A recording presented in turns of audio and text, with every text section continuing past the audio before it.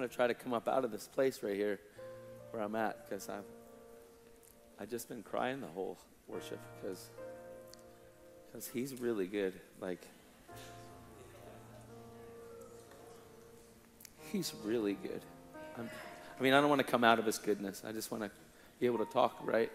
I'm going to show a real quick video of something that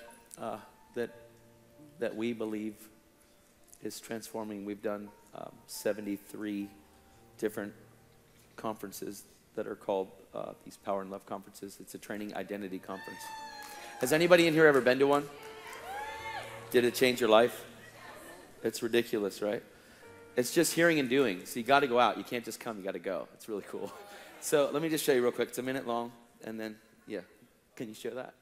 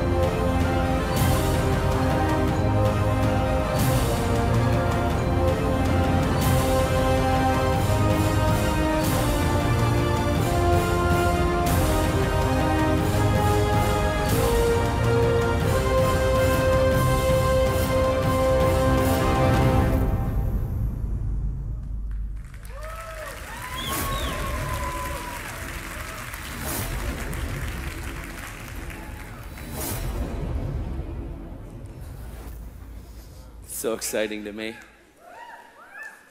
All they are is identity schools. And we just teach you who you are, and then you just go and be who you are. It's pretty amazing. It's awesome. But we're doing one in Dallas at Christ for the Nations in a couple of weeks. And then we're doing one at the Call, out there for the Call. Who here is going to the Call? All right. You are called to go to the Call. All right. Yeah. Look, he's my brother. Seriously, we got the same last name and everything. It's awesome. Okay. Let's be serious now. Oh. You know, I have he's just increased favor in my life without me asking for it. And I want to talk about that a little bit, because when I come up here, like even right now, like every time I speak, every time I get a microphone, it doesn't matter where I'm at, my heart trembles, because I want to share his heart. You know, if you could say anything at a conference, you could preach out of anywhere, and you could open the book and God will speak to you. But what's he saying? What's he doing? What's he saying right now? And I just have had the great privilege of knowing him, but the greater privilege of being known by him.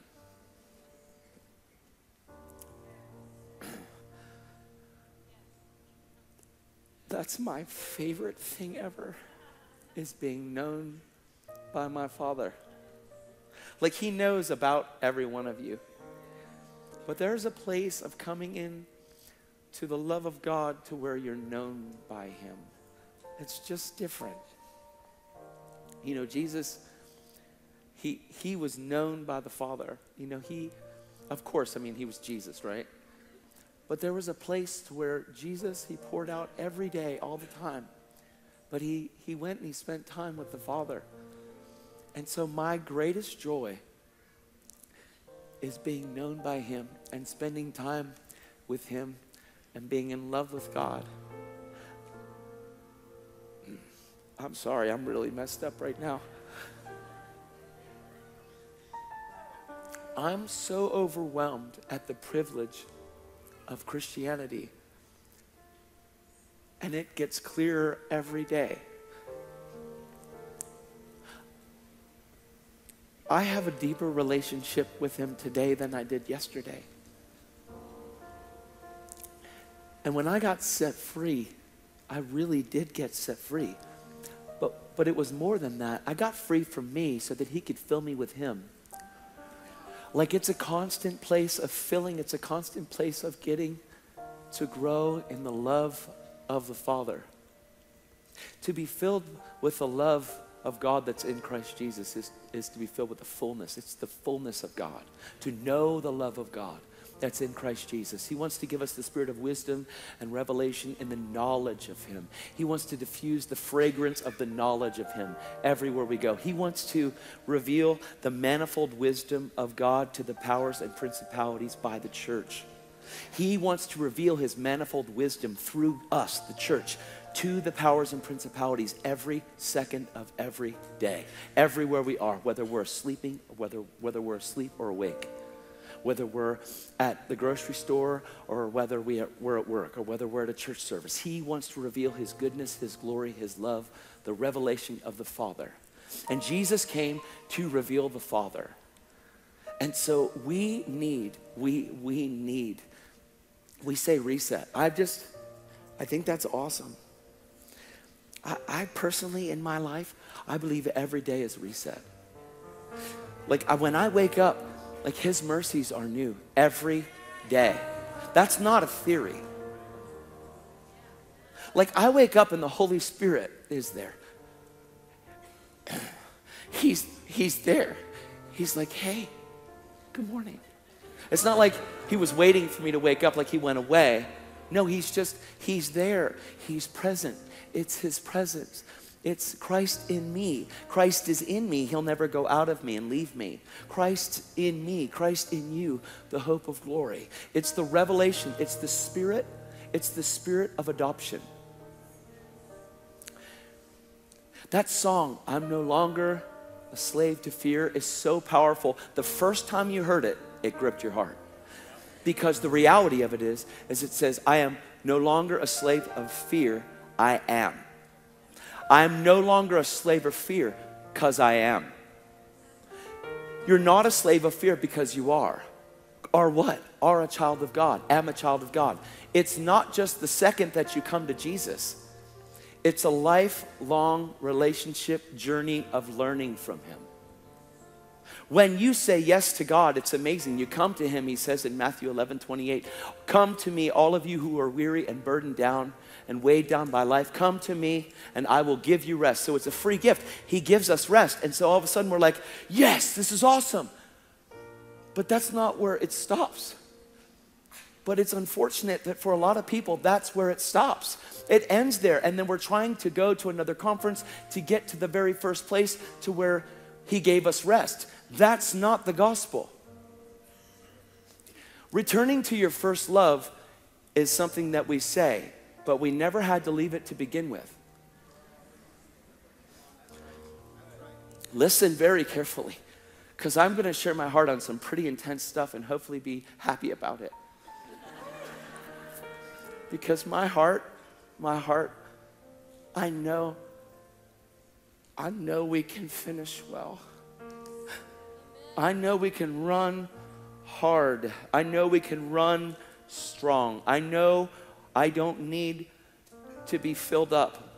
I am constantly being filled. It doesn't end. He's a fountain. He's inside of me as a fountain. He is constantly bubbling forth. He never runs dry. He doesn't stop flowing. He doesn't stop like bubbling up. It's not me praying for people and all of a sudden I'm drained. You cannot drain me because you did not fill me. I'm telling you, this thing is not in your Bible. This whole like being drained and having to be refilled. No, it's not. The fact is that when you're in relationship, it never ever runs out. Burnout is illegal in the kingdom. It's not about ministry, it's about Jesus. It's not about that, it's about him. And Jesus never burned out. because he was filled with the same thing that we're filled with. And he's not a thing, sorry. The same Holy Spirit that raised Jesus Christ from the dead dwells in us and will quicken our mortal body. That doesn't just mean when we die. That means when we live. He'll quicken me every second of every day. He's sharp, he's quick, he's active. He cuts, divides, and separates, gets the things out that don't belong there, unless you don't want to go into his word and read the real truth. You go in there and the Holy Spirit will sift stuff. He will shape stuff. He will judge the thoughts and intents of your heart. He'll clean house, man, and he'll keep your house clean. He'll clean your house and keep it clean. He'll actually clean your house so well that even the thought of this isn't existent because you're in love with this. The thought of going outside of there and going into sin, that's so crazy. For me, the thought of it actually even violates my heart. My conscience starts to tremble. It's not an option. There is no plan B. Like, I'm in love with God. There isn't things that call my name louder than his. He has called me. He calls me daily. We have relationship. We have communion. We have this koinonia, fellowship, intimacy going on that he is so head over heels in love with me every day.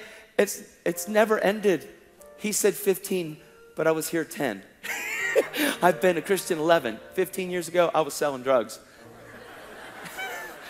I was dealing, selling. I was actually really bad.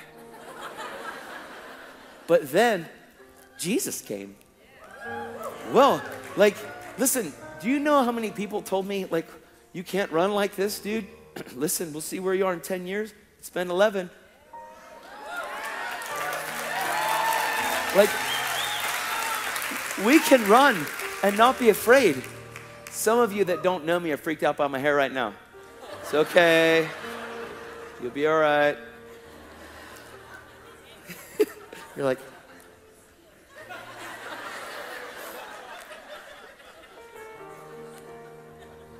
I've been in love with God since the beginning. I don't know another thing. And to me, this is normal. I actually, like, I believe that the main part of my ministry is to bring Christians to Christ. I'm not being mean. It's not arrogance. It's not like, well, who do you think you are? No. My heart is to bring Christians to Christ so that we can actually be who God's called us to be. My heart is to raise the standard to normal again. I'm not some freak unless it's a Jesus freak. I'm not some special case. People told me, well, Todd, you're gifted. I mean, not everybody thinks like you. Well, we have been given a mind that I don't think we have the revelation of the mind that we've been given. God has given us the mind of Christ. That's what it says.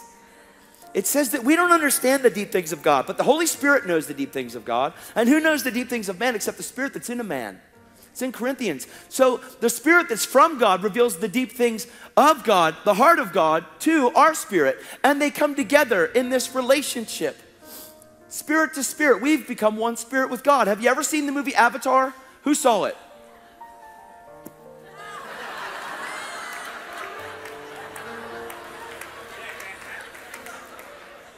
In the movie, he took his hair and they took their, whatever they were, like dreads or something, and hooked it to the horse, and the horse went boom.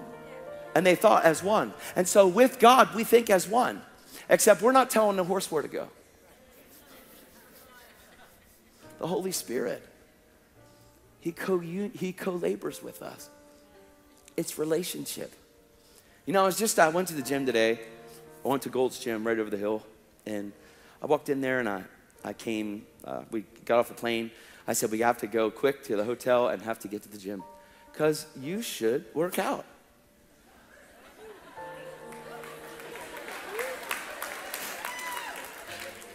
So we went in there and I went to the desk and I said, hey man, and I saw this book there, and the book, someone was reading it and it had fear as the label.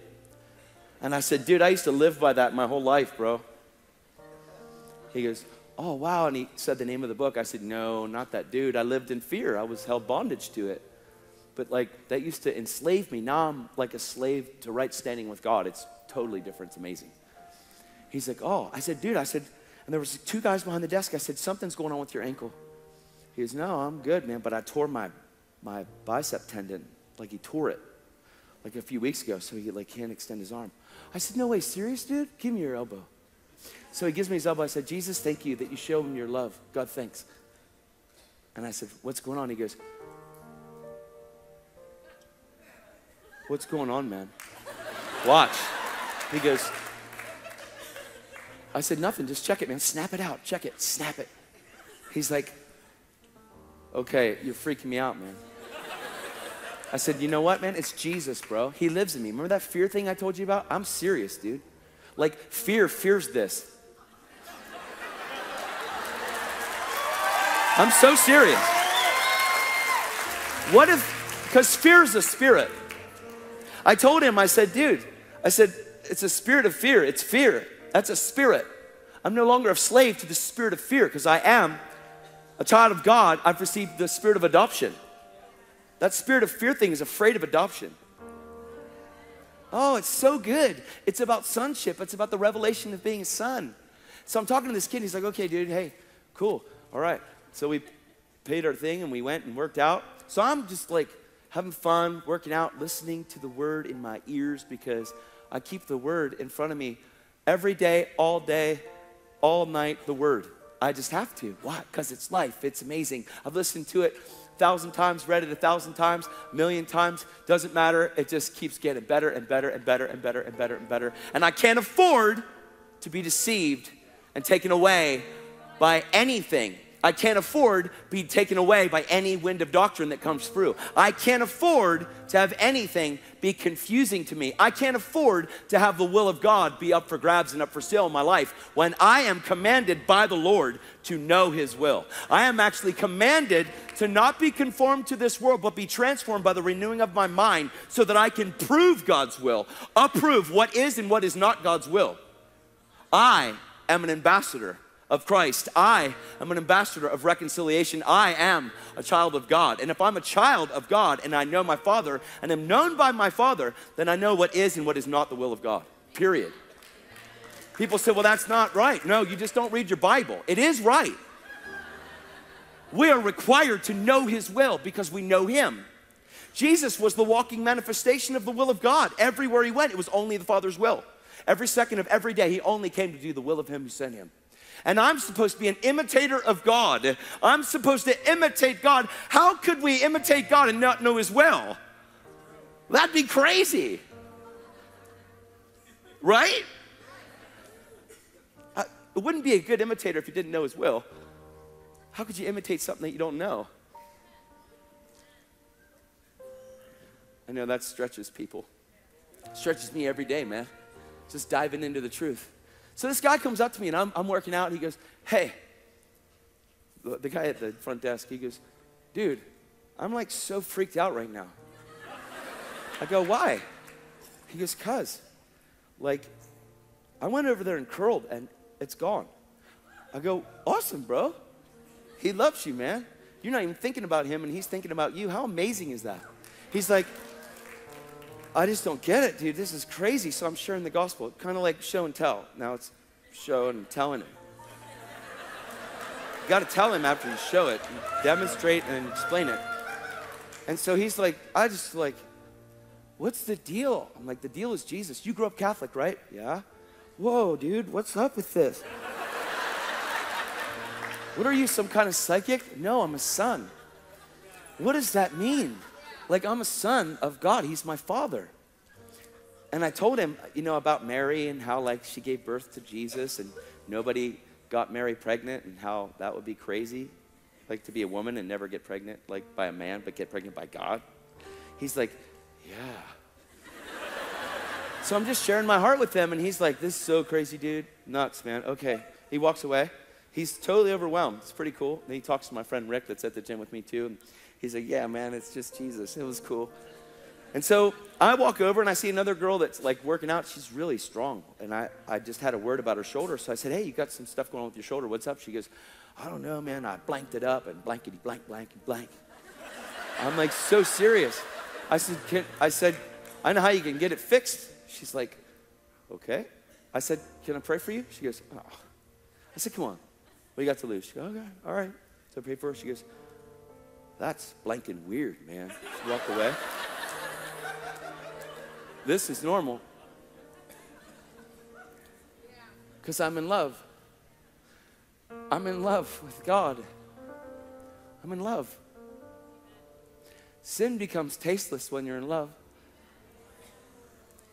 Once you've tasted and seen that God is good, why would you want to take part in something that separates you from love? You just wouldn't. I promise. It's tasting and seeing. It's actually tasting and seeing that God is good.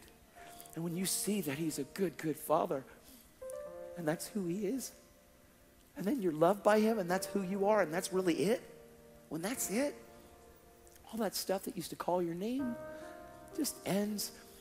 It becomes such a stranger's voice, the one that Jesus told you and commanded you not to follow. He said, my sheep will hear and obey my voice, and the strangers, they won't follow. Why would I want to follow a stranger's voice now that I can hear his? Now that I'm hooked up to the living God. He's not a God that's dumb. He's like, there's so many different gods in this world that are just not alive. They're like Nebuchadnezzar's statue, dude. All pretty, but nothing there. So this kid comes over and he goes, listen, man, I need to talk to you again, man, because like I'm totally freaked out, dude. I'm like, you want another answer? He goes, yeah. I said, listen. I said, okay, so that girl over there, God spoke to me about her shoulder. He goes, no, shut up, man. I go over and ask her. So he goes, hey, what happened to you? She goes, that guy right there? He goes, no, really? Oh, dude. Oh my God, I gotta go. I gotta go. Why? It's the fear of the Lord. It's the fear of the Lord. We need the fear of the Lord. We need the fear of God in our life. People tremble. The fear of God is there. I said to him, I said, dude, don't run away. Listen to me. I said, what are you running from? When you were a little boy, you believed in Jesus, and then the world took that away from you.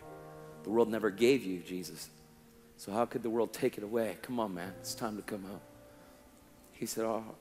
I said, look, that guy at the counter, I said, the other guy that's working with you, I said, he's the guy that had the bad ankle. You go and ask him after you pray with me. So he prayed with me and got born again. And he goes, I'm going to talk to that guy.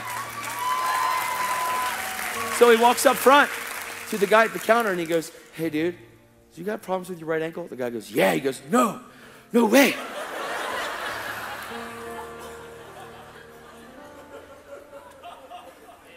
So I went up front and talked to him, and he goes, yeah, dude, yeah. Puts his ankle right out. We prayed. Jesus heals him. He goes, no way, that guy's a Christian. There's another guy that works there that his mom goes here, and he goes here. Like, it's just like, he goes, yeah, dude, Life Center's my church, bro. And they're like, oh, cool. So I go, hey, what do you say we take an interview on Periscope? They're like, okay. So I sat there and we filmed like these guys talking about their encounter, like,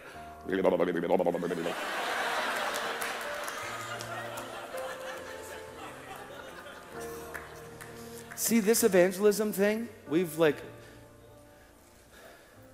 made it complicated. Do you know the Holy Spirit's the best evangelist that there is? Can I tell you another testimony? Am I okay? I love you guys.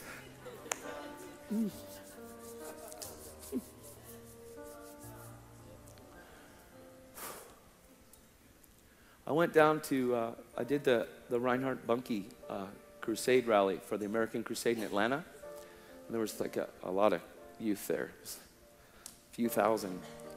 It was amazing. But yeah, so I went out to, because you go to restaurants and you go eat. And so I went to one of my favorite places, Texas Roadhouse. And I like it. I'm doing Periscope commercials for them. I am. Where their waiters are getting wrecked. Buffalo Wild Wings, wrecked. Gold's Gym, wrecked. Publicly. They're like, yeah, we're doing a commercial for Gold's Gym right now. And they're like, oh my God, Jesus, just, oh my God. It's so good. Anyway. So I'm going into the restaurant and it's packed with people and we went up and put our name in and there was a lady that walked by me and she was a waitress. She walked out the door and I just heard in my heart, go after her. So I walked out the door and I said, hey, I chased her down the sidewalk. I said, hey, the Holy Spirit said, I want you to give her a hug and pray over her. So that's kind of weird, like in the natural. So I went up to her and I said, hey, she turned around, she has tears flowing down her face. So I'm like, okay. I said, I love Jesus with all my heart. Can I please hug you and pray for you? She goes, okay. And I'm just praying over her and I have my hands on her head and just praying over her and she's kind of leaning on my shoulder. And God, I thank you for her. And the Holy Spirit speaks to me and says that she has dreams of being a child psychologist, but she can't afford college. So I just shared that with her. I don't think that's what she's dealing with right now, but that's a good word for her, you know? And she goes, what? Oh my God! And she literally, and I'm not kidding, she ran away like this. And I said, stop. I said, I'm a Christian. She goes, no, you're not, you're crazy. I said, no, I'm a Christian. I said, God loves you. Listen, he did not turn his back on you. She said, yes, he did, and screamed at me. What do you do with that? Because I'm a Christian representing the God that turned his back on her. You better be hearing from your Father. And God speaks to me and said that her mom died from cancer. She's blamed me and thinks I took her. I said, God did not kill your mom with cancer. She goes, oh my God! And I'm not kidding, like rage and screaming. I mean, ah! I said, stop. She goes, you're crazy. I said, no, I'm not crazy. I'm gonna call somebody that's in the restaurant. I'm gonna tell you what just happened at the hotel before I came here. And then they're gonna come tell you the same thing and you'll know that I'm not nuts. So we just had a major encounter in the hotel hallway before we walked out the door to go to the restaurant. Why? Because that's what a lifestyle of Christ is. It's not looking to pray for somebody so I have a testimony to share. It's living a life with Jesus so I can share him. So at the hotel room, I said to her, this is what happened. I said, we were getting on the elevator to come here right now, to come to the restaurant.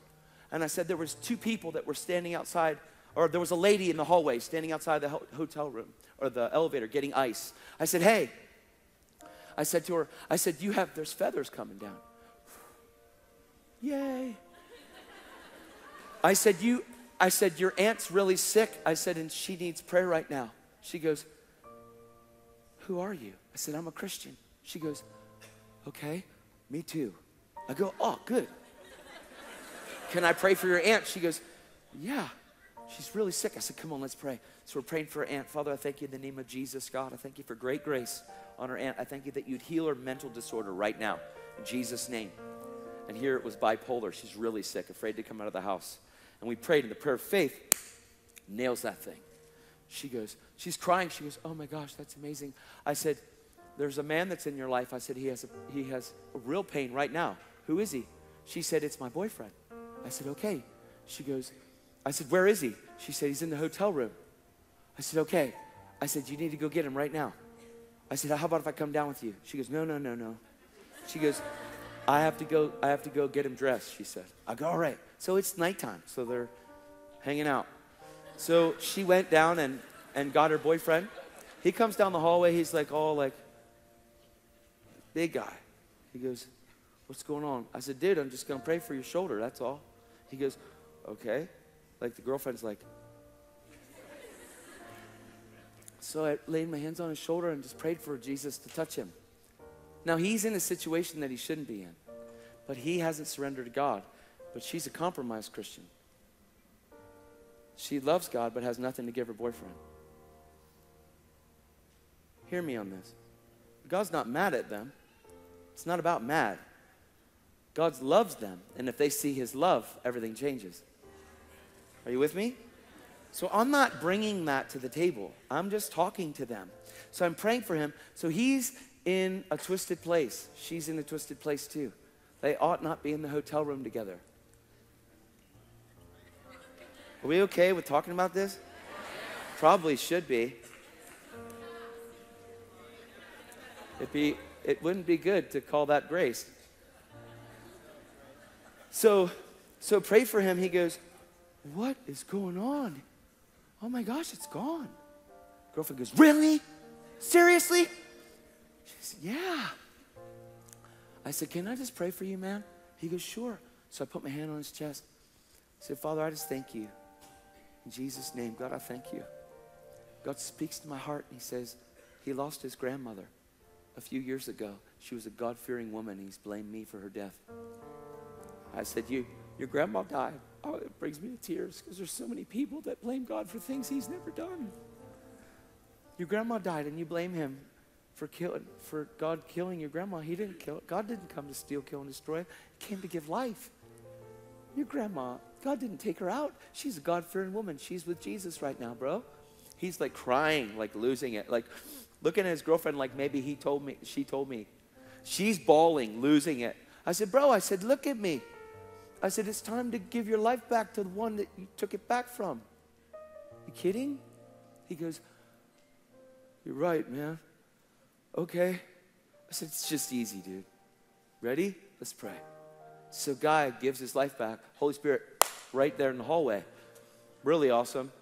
We're like, all right, man. And they're crying. And so we get in the elevator together. And I'm like, man. And they're both trembling because their life's not in the place it should be. She's trembling. She's waiting for me to she's waiting for the. That's not about that. It's about boom. God thumps the heart, changes everything. So we're in the elevator and I go, you know what, man? I said, you shouldn't be afraid of marriage, bro. I said, you're not going to be like your parents. See, your parents didn't do well at this, so you think that you're going to be the same. And why you've actually said this, it's just a piece of paper. He looks at me and he goes, oh my God, bro. I go, now that you're a Christian, it'll be awesome.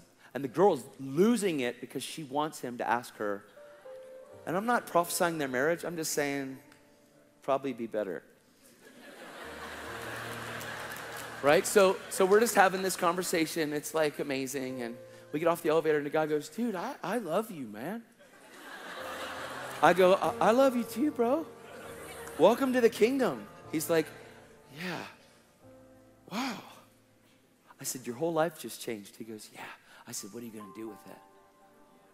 He goes, right on. She goes, thank you. And they both sat in the lobby. So I tell this girl, and I said, now, the guy that's with me on this trip is inside that restaurant. I'm going to call him, and he's going to come out and tell you word for word what just happened. And I'm not going to say words so you don't think I'm a lunatic.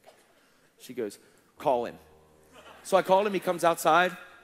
William. He comes outside, and he goes, I said, hey, dude, tell her what happened at the hotel. She's just a mess. He tells her. She goes, oh, my God. Oh, my God.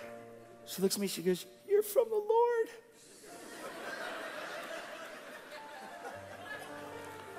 She surrenders and gives her life to Jesus right there. Complete. I mean, I'm talking like ridiculous transformation. Crazy. She goes, I just thank you for stopping me. I didn't want to live. Oh my God. How many people are we walking by that don't want to live? How many people in here have thought they don't want to live? Come on. It's really important. It's just being compelled by love. The love of Christ compels me. That if one died, then all died. And those that live should no longer live for themselves, but for the one that gave himself for us. That's everybody. That's right before our famous, you're a new creation. Old things have passed away, all things become new. It's right there. So we go into the restaurant. I'm almost done. This is just a great testimony. Sorry. It never ends. Every day is one. I get to ride on a plane tomorrow to New Zealand, and so many people are going to get wrecked, it's unreal. I'm not kidding. There's nowhere for them to go. I'm so serious, man. It's ridiculous. I've had so many encounters on planes. It's so amazing. I go through TSA. Like, I'm going through TSA out in Seattle, going through, and I get searched all the time. This is just recent. This was just a week ago. So I'm coming through. I go through the thing, you know, and the guys on the other side, hold still. I said, dude, you're gonna search me anyway, man, but all you're gonna find is Jesus, bro. I tell him every time. So when I said that, the lady that's searching the bags out there going through the scanner, she goes, Todd White. I'm not kidding.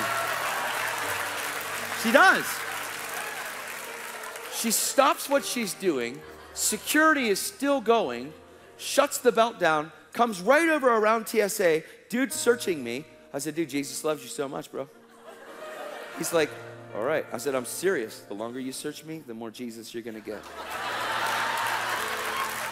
He's like, cool, man. All right, good. So I walk over. That lady's there.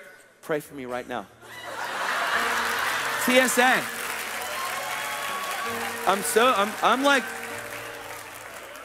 it's really amazing. And I pray for the people searching my bag anyway. I do. While you're searching my bag, I'm going to pray for you right now. Father, I thank you in the name of Jesus. Holy Spirit, have your way with them. God, I thank you that you love them so much. And get words of knowledge and prophesy over the people in front of you. By the time they're done your bag, they're a mess.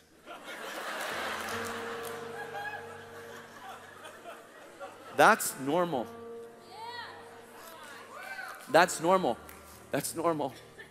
So I go in and we're sitting at the table and Tom's with me, Tom Rotolo, and William, a guy that is helping us with the ministry because we need help. So he's like there, like just helping, and our waiter comes up and I said, hey bro, what's up? He's like, how you doing, dude? You know, because I got the dreads and he's got a yin and yang sign on his arm, and so we got something in common. We do. I am a son, and he doesn't know that he wants to be one.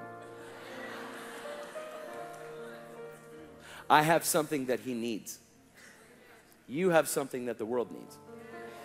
And if you see the thing that you have, you'll give it to the world. And you'll shine in the midst of a perverse and corrupt generation. And you'll walk and live a life worthy of the call. And hell will tremble when you walk in a room. And you really won't be afraid. The devil will be afraid of you. It's his love. So I said, God loves you. And he goes, thanks, bro. And he went and got our drink waters, and he comes back and just sitting there talking to him and gives our meal. And we're just sharing stuff. We have to talk about some things that are coming up the next day. And I said, dude, he comes back and I go, you know what, man? God loves you so much. I don't think you're aware of that, bro. He's like, no, man, you know, that ain't for me. And I'm just like, you know, and he goes, you know, I do believe there's a higher power. I love that when people say that. Because our God is the most high God. And the kingdom's not a matter of talk, but of power. 1 Corinthians 4:20. 4:20.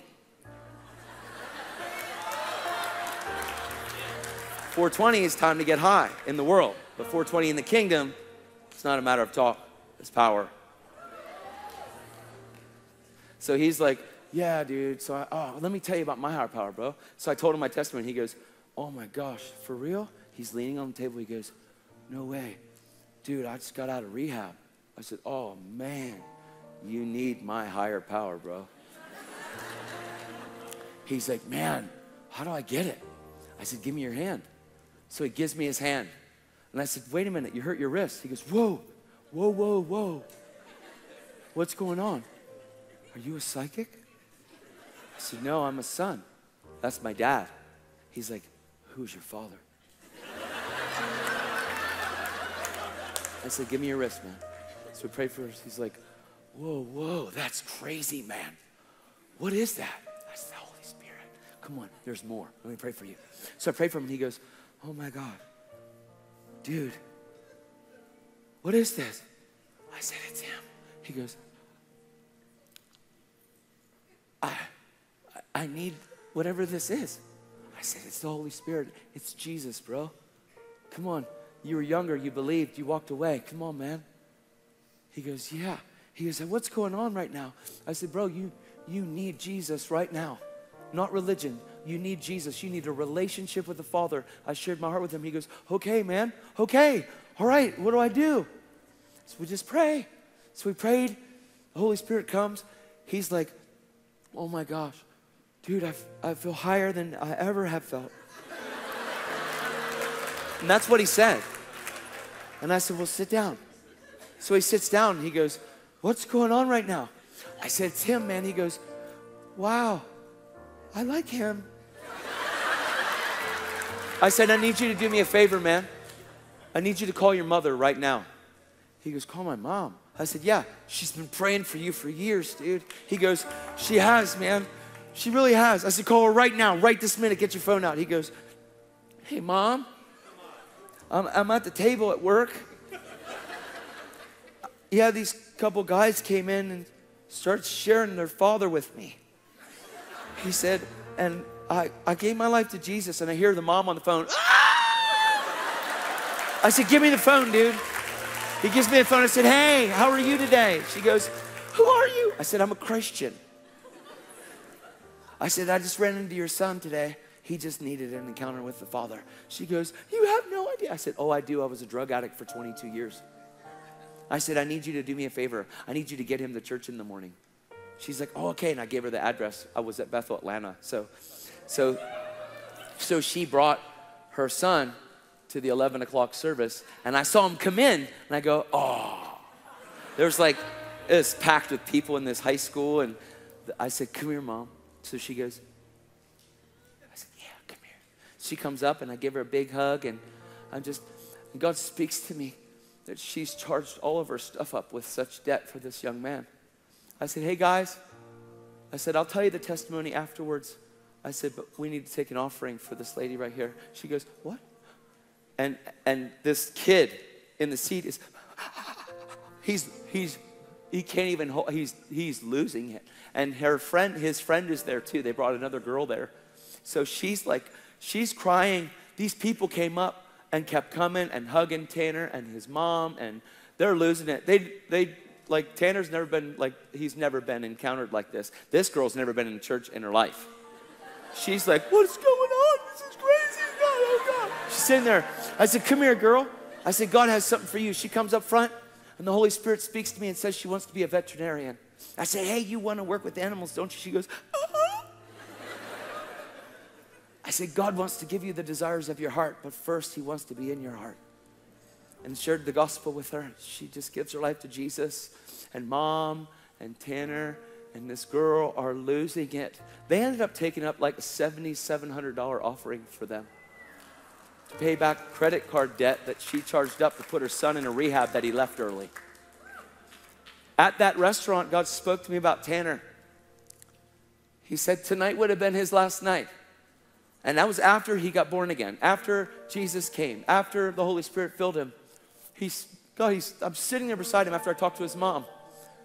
God says to me, tonight would have been his last drug outing. Tonight would have been his last night. And I just lost it. What a privilege to be a friend of Jesus. What an amazing privilege to be a friend of God.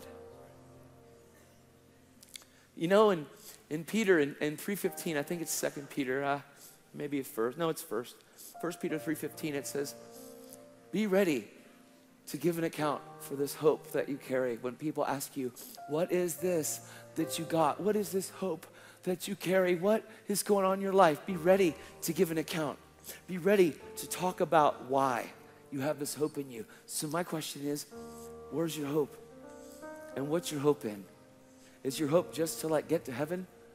Or is your hope to bring heaven to earth? And if your hope is to bring heaven to earth, then don't think there's this huge process of getting to the place where you get to do that. It's the reality of knowing him, and everybody can know him. everybody has the privilege of knowing him. Everybody has the privilege of knowing the Father. He's such an amazing, good dad. He's so beautiful. He's so lovely. He's above and beyond anything you could ask or think. He's beyond words. He's indescribable, yet describable. He's love itself, yet way beyond anything that we think love is. Like 1 Corinthians 13 is amazing, but he's way beyond that. And if we would taste and see that he is good, your whole life would be wrecked. Your whole life. I want to read something to you.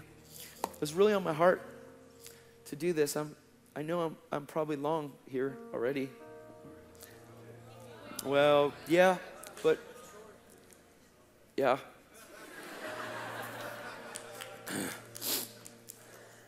I want you to go with me to Jude. It's a happy book.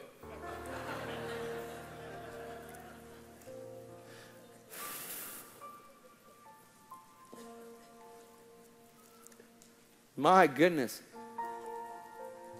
Just hold with me for a second. Don't read yet, just listen. Because it might be a little bit till I get there. I just want to remember when I touched that thing, that's where I was. You know, I've been, like, I don't know if I talked about it last time I was here. I'm so, like,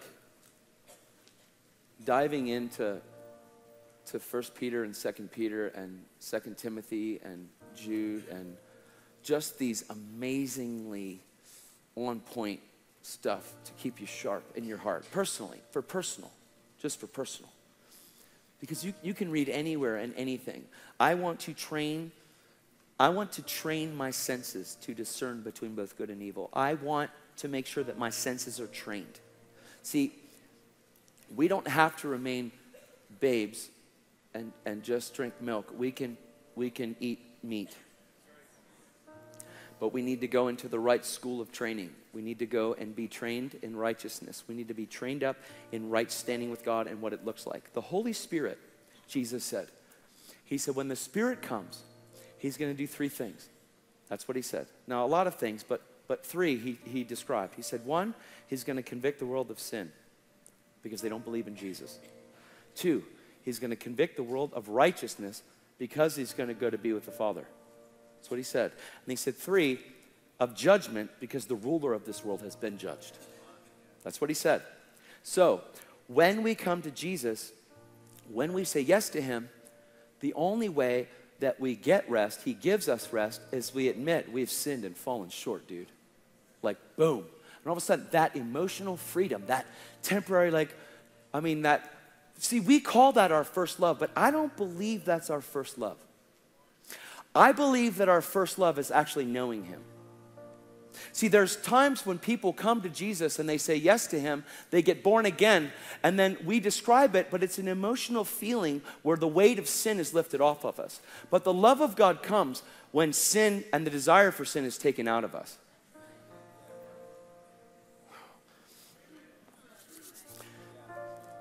I come to Jesus and all of a sudden, like, boom, I get born again.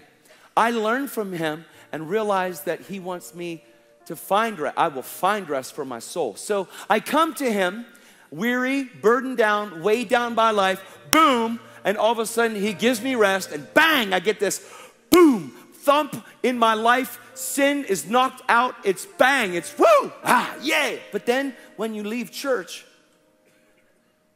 life comes. Jesus says this, come to me, all of you who are weary and burdened down and weighed down by life, come to me and I will give you rest. That's what he says. Now, take my yoke upon you, he says, and learn from me, for I am meek and lowly and gentle, and you will find rest for your soul. That's what he says. So see, I believe that the first love of God, see, finding out that God loves you is amazing, but you being in love with God is more amazing. And then you realizing that he's in love with you and you're in love with him and you've become one is really amazing. And then finding out that he knows you is super fantastically amazing. I believe that it's not just returning back to a first love we thought about when we got born again, but it's actually stepping into the reality of the love of God to where Jesus says, he who loves me will obey my commandments. People are like, oh, dude, the law. No way. Jesus made it really easy. Love God with all your heart, your soul, your strength, and your mind. Well, that's cool. Yeah, and love your neighbor as yourself. That's cool. What else? That's it. Do these and you'll live. I got this. No. See, getting that is this. When I love God with all my heart, my soul, my strength, and my mind, my hand can no longer tell me to sin.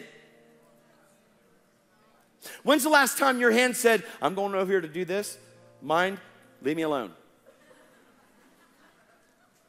Jesus said if your hand causes you to sin, cut it off. If your eye causes you to sin, gouge it out. No, he's telling us that relationship with him, the love of God hitting the heart, it's springing forth from your heart will cause you to never, ever, ever want to step in that thing again because you have this intimate relationship with God to where you're so ablaze with his love, knowing his love, and displaying his love that sin no longer has a voice in your life.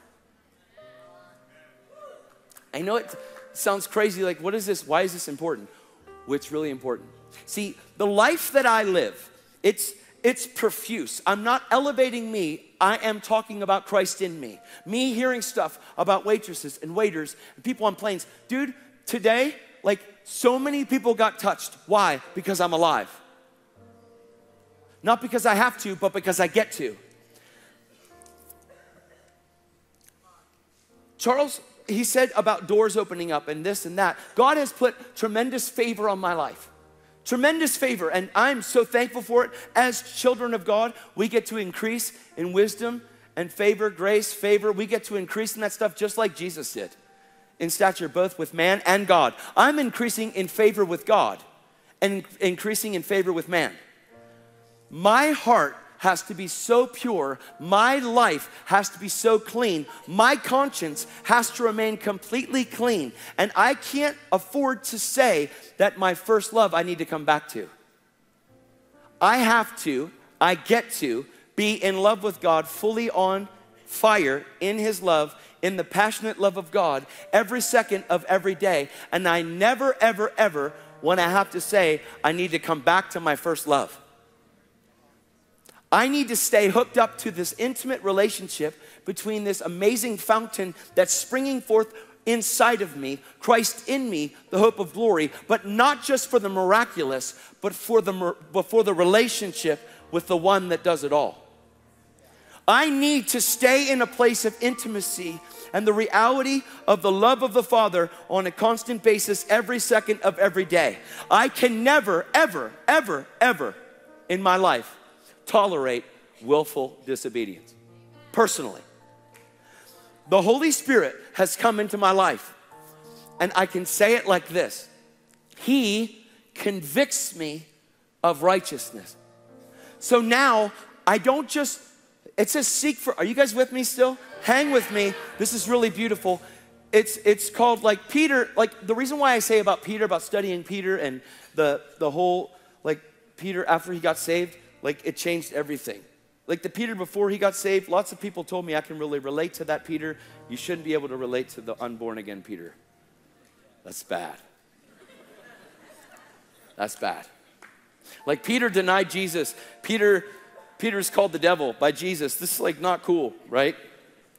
But he said, you know what? The Holy Spirit, like he's not in you. He will be in you. I won't leave you as orphans. So something happened. Something happened to Peter to change him into a different man. Because when you see him in the Gospels and the display of what he did and how he was, and then when you read 1 Peter and 2 Peter, it's ridiculous, man. It's a totally different man possessed by the kingdom. He's the one that talked about suffering. Suffering. It's been given to you the privilege both to like be reviled and persecuted for Jesus. It's amazing. It's commendable before God. Yay, it's awesome. Come on.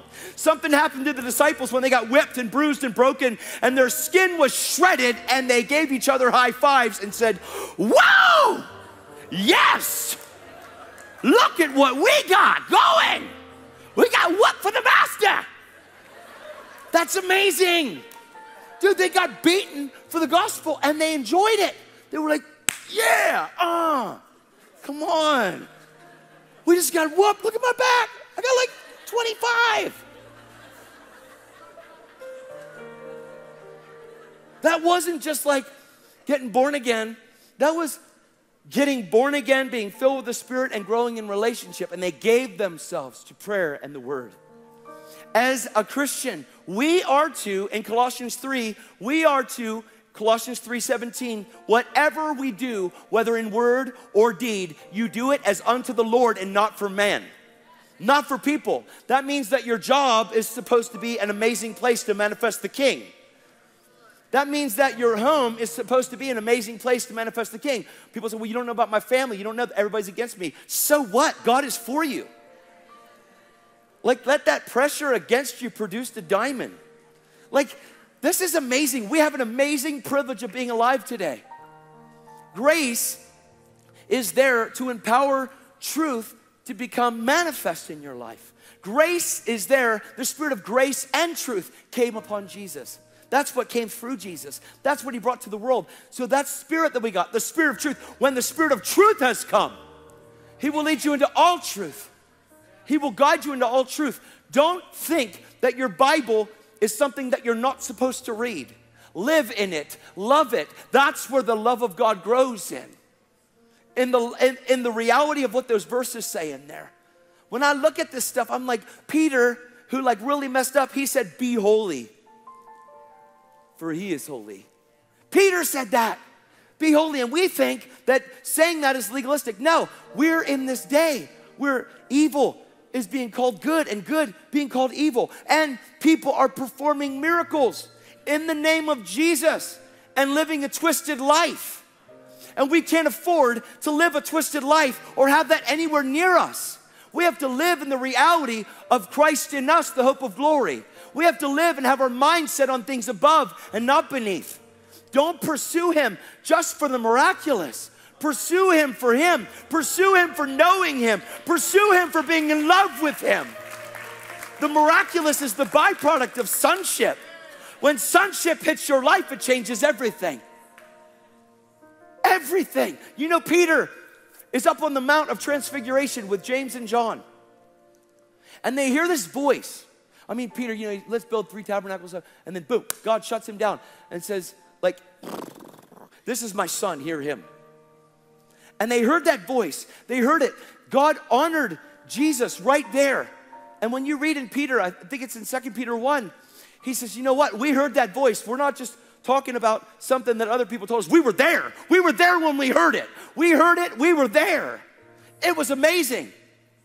Here, let me just go there. Then we'll go back to...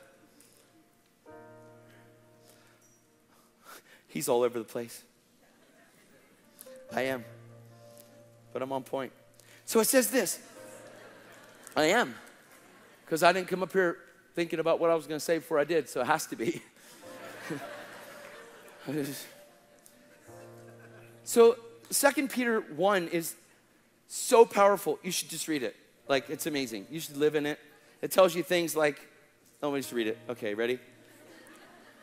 Also, it says we've been made partakers of the divine nature, having escaped the corruption that is in the world through lust. But also for this reason, that we've been made partakers of the divine nature. For this reason, because you are partakers. It says, giving all diligence, add to your faith virtue, to virtue knowledge, to knowledge self-control, to self-control perseverance, to perseverance godliness, to godliness brotherly kindness, and to brotherly kindness love. Listen to this promise. For if these things are yours and abound, you will be neither barren nor unfruitful in the knowledge of our Lord Jesus Christ. But he who lacks these things is short-sighted even to blindness, and has forgotten that he has been cleansed from his old sin. He gives this list. He says, diligence, add to your faith virtue, virtue knowledge, knowledge self-control, self-control perseverance, perseverance godliness, godliness brotherly kindness love. If these things are abound, you will never be barren, you will never be unfruitful in your knowledge of our Lord Jesus Christ. That's amazing. But he who lacks these things is short-sighted, even to blindness, and forgot that he was cleansed from his old sins. Man, when the revelation of redemption hits your heart, the revelation of redemption, all of a sudden everything that you went through and who you were is dead and done and finished. And Jesus enables you to live with a clean conscience from that point forward. And when you live with a clean conscience, you won't allow things to come in to violate it. Okay. Therefore, brethren, be even more sure, more diligent to make your call and election sure. Watch this. If you do these things, what things? Those things I just said. If you do those things, you will never stumble. What do you think that means? I'm just going to read it again because I've found this in my Bible. And people told me that you're always going to stumble. And you're wrong. Take it up with my Father. We don't have to run and fall. We don't have to fall. Listen, when someone falls in this, they fell, they did this, they fell in adultery, they fell in this. It's not a fall, it's a gradual descent because of a conscience that wasn't made clean, wasn't kept clean. It's the lack of maintenance of a conscience. It's the lack of relationship with God. You can't afford to move in great power outside of relationship. You can't afford to move in great miracles outside of the love of the Father. It's not a fall, it's a gradual descent. I'm not pointing the finger at anybody. I'm just tired of the body of Christ coming up with excuses to water something down. No, we need to graduate to the simplicity of relationship. I'm not being mean. I'm calling the bride up. I'm calling the body of Christ up to the standard of holiness. We need to walk in holiness. We need to walk with a clean hands and a pure heart. We can do it. I live with me. God's inside of me. People say, well, you're not perfect. No, the Bible says, be perfect, even as your heavenly Father is perfect. It said, let sin no longer have dominion in you. Reckon yourself dead to sin and alive unto righteousness. That's what it says. God wouldn't put those scriptures in there if he didn't think that we could walk it out. He put a spirit inside of us. It's the spirit of adoption. It's the spirit of holiness. He is called the Holy Spirit. He doesn't share occupancy with sin. He despises sin. God hates sin. But when you realize the spirit that you've been given, the spirit of adoption, righteousness is revealed. Then all of a sudden, you start to get convicted of your righteousness, and your heart trembles with even the thought of sin. Trembles. It's called the fear of the Lord. It's the beginning of wisdom. Everything is in that. It's the foundation of life. Wisdom cries aloud in the streets. She shouts in the streets. Are you listening? Wisdom, the spirit of wisdom and revelation shouts. Know me. God says, know me. To be known by him. Jesus says in that day, they'll say, didn't we cast out demons? Did we prophesy? Did we heal the sick? And he says, I will say to them, away from me, I never knew you. God wants us to be known by him. This isn't a spanking, body of Christ. This is a call to normal. This is a call to normal. God doesn't give me a platform so that I can make you feel good. The last thing I want to do is make you feel good and tickle your ears. I love you, so I preach the truth. You'll be persecuted for this thing. You will be persecuted for righteousness' sake. It is a promise from the Father. Blessed are you when people revile you and persecute you for righteousness' sake. For great is your reward. But don't be looking for your reward here. Don't be looking for the praise of people, because righteousness doesn't go over well with the praise of people yet. Because people don't think it's possible. I live it. It's possible. I love to be on an airplane, share with a stewardess and have her tremble. I don't know what's going on right now. It's him. What do? Give your life to him. I'm not kidding. I want this so much in my life. I want to be on a plane and the whole plane tremble, except the pilot. I'm really not kidding. I hear stories of Smith Wigglesworth that was in prayer meetings, And people would have to crawl out of the room because he knew his father. And these were other Christians. I want this. I want this in my life. I desire the fear of the Lord more than anything. I'm not trying to scare you. I'm telling you it's available. I'm touching the tip of this thing and I'm so thankful. But you will never read about me in a newspaper. I'm in love with Jesus. I don't have twisted junk in my closet. We can live free from sin. We can live free from the longing for sin. We can live free from sin. We can live free from that thing. We don't have to live in that place. We don't have to live in this place where we sin and get away with it. No, God sees everything. He sits in the theater room, the soul of your mind. He sits in the theater room and watches everything that goes across your screen. When he sees your screen, what does he see? I'm not being mean, I'm being real. He's an amazing Father and he loves us. But he doesn't want us to share partnership with the wrong God. He doesn't want us to be in relationship with the wrong God, little g, the God of this world. He wants us to be in a relationship with the Father. He's amazing. And if you just taste and see, if you taste and see that he is good, your whole life will change. Your whole life will change. I need the worship team to come up here. Can I have everybody come up and just play? Are you still here or did you leave? May the Lord convict. No, I'm just kidding.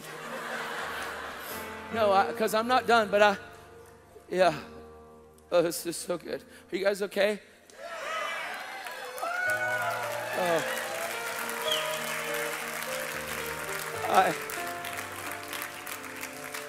I'm not okay.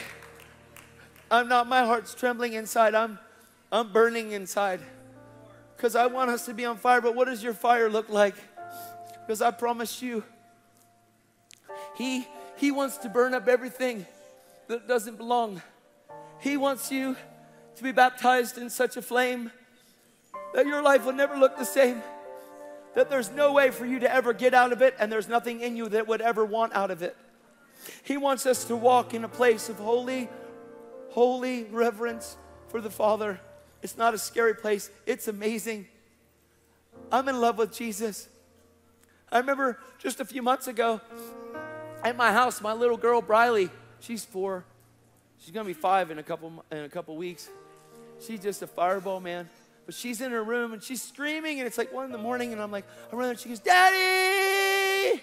She calls me when anything, like if she needs, because I want to be there. When I'm home, I'm there. When I'm not there, they call me. When I run into her room, she's crying these big crocodile tears, like huge tears. She's like losing it. And I said to her, I said, hey, what's going on? She goes, Daddy, I said, what? What? Is it a nightmare? Because we're going to go to war if it is. We're going to go to war. Because to teach her how to fight, Holy Spirit. She's got weapons, dude.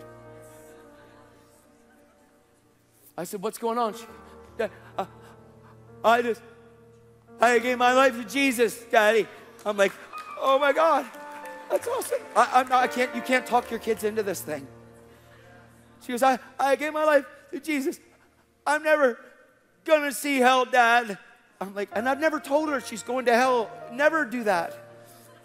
She's like, I want to bring Jesus everywhere with me, Dad. I'm like, oh God, pray for Daddy. I'm so serious. So serious.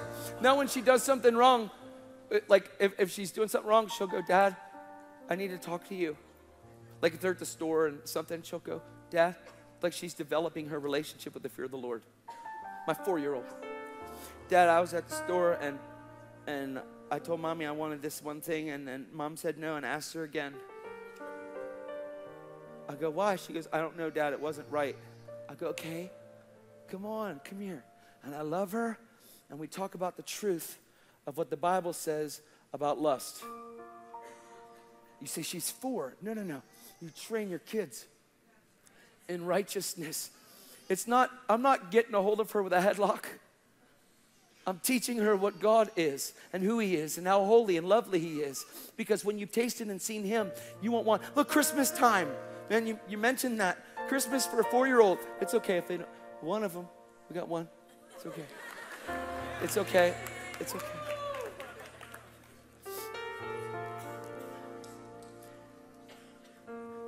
When you're a kid and Christmas comes, it's always a bummer when your last gift hits. It's like, oh man, is that all? Really? Man, with God, it never ends. It keeps on coming and keeps on coming and keeps on coming. Let me read one more thing, then we're going to pray. Are you guys okay?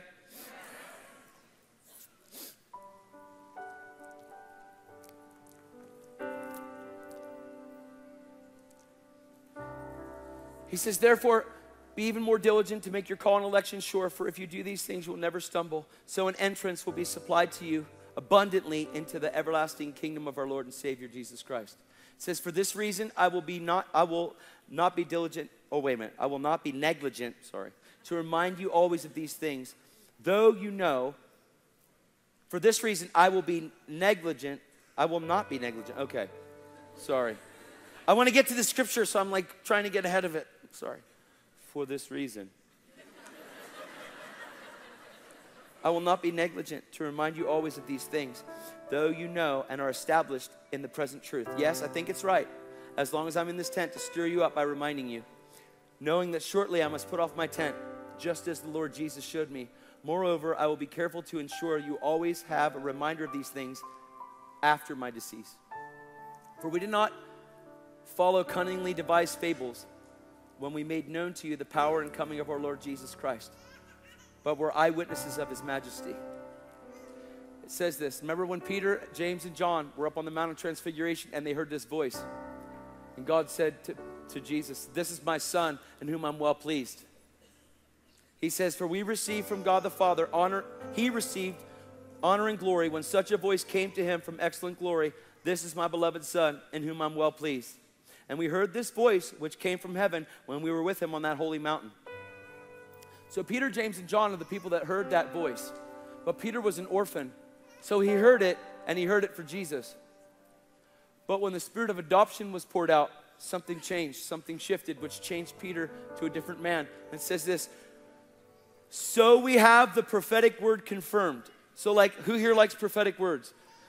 Okay, this would be a really good one. We have the prophetic word confirmed, which you do well to heed, as a light that shines in a dark place until the day dawns and the morning star rises in your heart. Peter was a man that was lost, that was an orphan, but Jesus chose him. Peter had an encounter with Jesus on the boat when they first met. Jesus said, throw your nets off. Peter fell to his knees and said, away from me, Lord, I'm a sinful man. But Jesus didn't get away from him. He's like, I want you to hang with me. So they hang with Jesus for a couple of years. And Jesus is the best thing that ever happened to Peter. And when Jesus said, I'm going away, Peter's like, no way! You're the best thing that ever happened to me. You're not going anywhere. Jesus says, get behind me, Satan. Your mind is full of the things of man and not the things of God. Peter's like awestruck. And then Jesus says right after that, unless a man denies himself, picks up his cross and follows me, he can't be my disciple. That's what he says. So when the Holy Spirit was poured out on the day of Pentecost, Peter was changed into a different man, because the Holy Spirit that comes to convict the world of sin, of righteousness, and of judgment, Peter now is convicted of right standing with God, and he is convicted of being a son for the first time in his life. And he stands up and he preaches the gospel. And 3,000 people are added the first day that Holy Spirit fell. Peter was changed into a different man. And those things that were tolerated in his life before aren't tolerated anymore. Those things that used to be so easy for him to do, those things, swearing, profanity, being angry, screaming at your wife, yelling at your kids profusely, not being able to have a harness on the reality of your lips, because some people have told you that in James 3 it says that nobody can bridle the tongue, for it's unruly and full of evil. It's like really bad. It says no one can tame the tongue. My question is this: do you believe that your tongue is untamable, or do you believe that it's out of your heart your mouth speaks? Because when the spirit of sonship rises and dawns in your heart, where Peter, that heard Jesus get this declaration from the Father, this is my son, Jesus, hear him. He is my beloved son. He's my beloved son. That same voice Peter heard on the day of Pentecost, because the Holy Spirit rested upon him, filled his heart with the spirit of adoption. And all of a sudden the love of God was poured out profusely in his heart. But it wasn't just a one-time get born again and leave it. It was a continued life of living in the love of God and living from the place of relationship. There are people that are all over the place that are walking in the miraculous and living a gross, sinful life and a twisted life behind the closed doors. And I'm telling you that you don't have to. I'm telling you that God will flow through you regardless of where your heart's at. But it's very important that your heart gets to the right place. It's very important that this thing starts off your life right here, that the spirit of sonship, the reality of the conviction of righteousness hits your soul, and a fresh baptism of fire hits your life in such a place where the spirit of holiness possesses your life to where some things that were tolerated before are not tolerated anymore. This isn't legalism, this is relationship. I didn't get to Jude. I should read it because it's amazing. I should just touch it real quick. It's only one chapter. Sorry. Mercy, Jude, a bondservant of Jesus Christ and brother of James, to those who are called, sanctified by God the Father, preserved in Jesus Christ. Mercy, peace, and love be multiplied to you. You know, it says grace and peace be multiplied, grace and peace be multiplied, grace and peace be multiplied. He says mercy, peace. Mercy is new every morning. God wants to give us the peace of God that surpasses understanding, surpasses the knowledge of it, surpasses everything. Where you have this peace that actually trains your soul to where you find rest for your soul on a constant basis. And love be multiplied unto you. That's the agape love of the Father, multiplied unto you. While I was very diligent to write to you concerning our common salvation, I found it necessary to write to you, exhorting you to extend earnestly for the faith which was once for all delivered to the saints. For certain men have crept in unnoticed.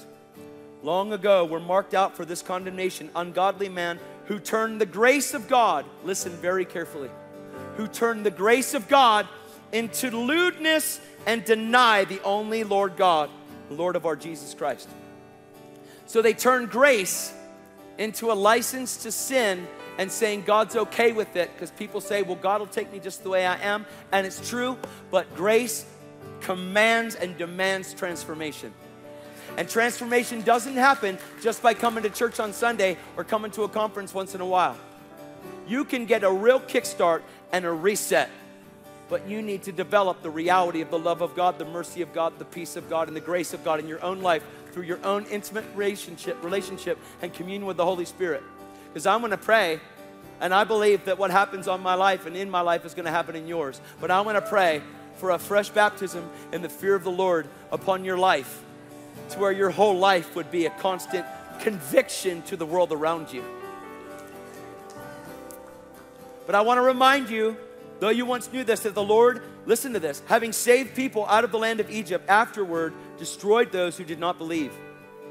And the angels who did not keep their proper domain, but left their own abode, he has reserved an everlasting change under darkness for the judgment on that great day. As Sodom and Gomorrah and the cities around them, in a similar manner to these, having given themselves over to sexual immorality, going after strange flesh, are set forth as an example, suffering the vengeance of eternal fire.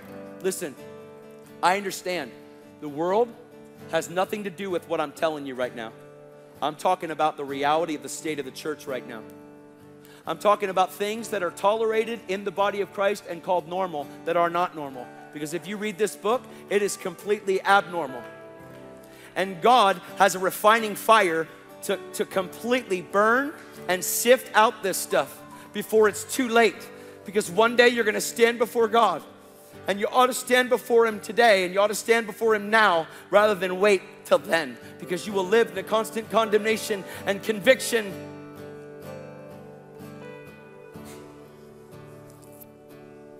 Likewise, also these dreamers defile the flesh, reject authority, and speak evil of dignitaries. Yet Michael, the archangel, in contending with the devil when he disputed about the body of Moses, dared not bring against him a reviling accusation, but said, "The Lord rebuke you." But these speak evil of whatever they do not know, and whatever they know naturally, like brute beasts. In these things they corrupt themselves. Woe to them!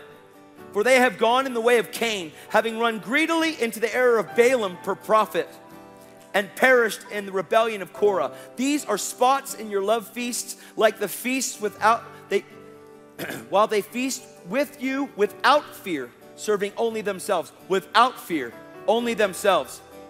These are clouds without water, carried about by the winds, late autumn trees without fruit, twice dead, pulled up by the roots, raging waves of sea foaming up their own shame, wandering stars for whom is reserved the blackness of darkness forever.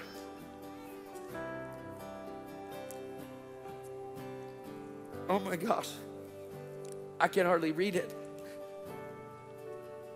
Now Enoch, the seventh from Adam, prophesied about these, saying, "Behold, the Lord comes with 10,000s of his saints to execute judgment on all, to convict all who are ungodly among them for all their ungodly deeds, which they have committed in an ungodly way, for all the harsh things which ungodly sinners have spoken against him. These are grumblers, complainers, walking according to their own lusts, and with their mouth their great swelling words, flattering people to gain advantage. But you, beloved, remember the words which we have spoken before by the apostles of our Lord Jesus Christ, how they told you that there will be mockers in the last time who will walk according to their own ungodly lusts. These are sensual persons who cause divisions, not having the Spirit. But you, beloved, building yourselves up on your most holy faith, praying in the Holy Spirit, keep yourselves in the love of God, looking for the mercy of our Lord Jesus Christ into eternal life. And on some have compassion, making a distinction, but others save with fear, pulling them out of the fire, hating even the garment that was defiled by the flesh. Now to him who is able to keep you from stumbling and present you faultless, God is able to keep us from stumbling. Will we submit to the God that's able to keep us from stumbling ever? To present you faultless before the presence of his glory with exceeding joy, to God our Savior, who alone is wise, be glory and majesty and dominion and power both now and forever. Amen.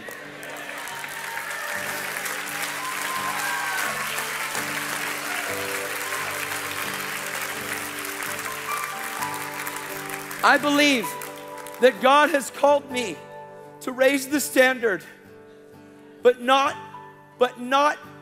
without me walking it first. I'm not boasting in me, because it's in my weakness that he's strong, but it's in a place of complete submission and surrender to the Father. It's not me being tough, me being strong, me thinking I know it all. It's not.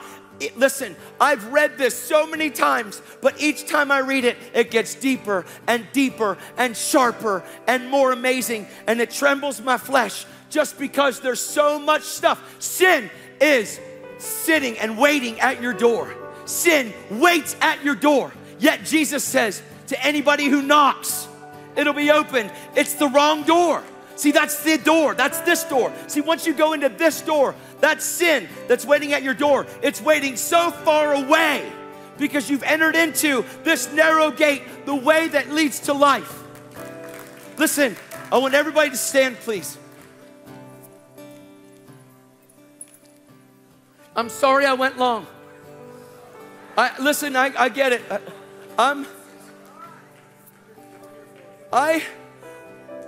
I want us to finish well. I want us to burn bright.